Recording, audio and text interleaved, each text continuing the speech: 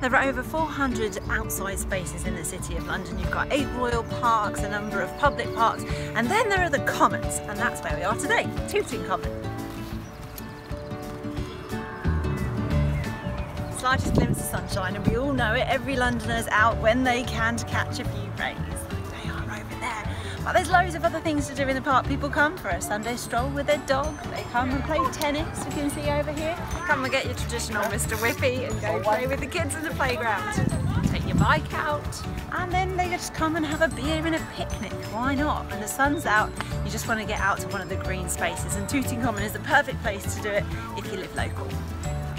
There's 221 acres here on Tooting Common, And a recent grant from the Heritage Lottery Fund means that projects are underway to uncover the hidden history of the Common, as well as enhance the natural area. There's all sorts of sports that people do here, from boot camps to rugby, touch rugby, netball, basketball, and even swimming.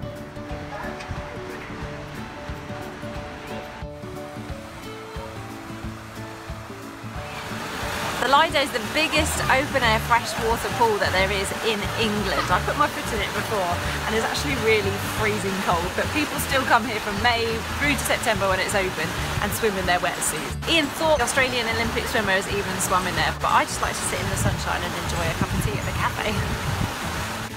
Between Tooting, Balham and Streatham, Tooting Common is the place to go.